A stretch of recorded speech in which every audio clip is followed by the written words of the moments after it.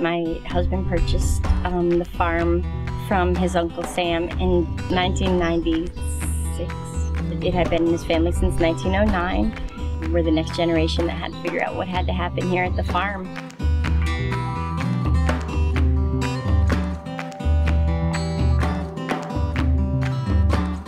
I am a certified secondary school teacher, but I really needed to be at the farm. I started my family and I didn't want to leave, and somebody had to be here all the time, just the way it is here. And so I started my business of coffee roasting here.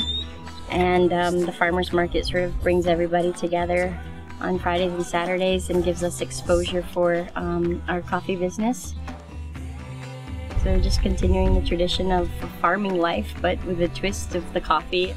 Well, we roast all specialty grade coffee, so it's the highest grade of coffee that is produced anywhere in the world, and we get them from every coffee growing continent.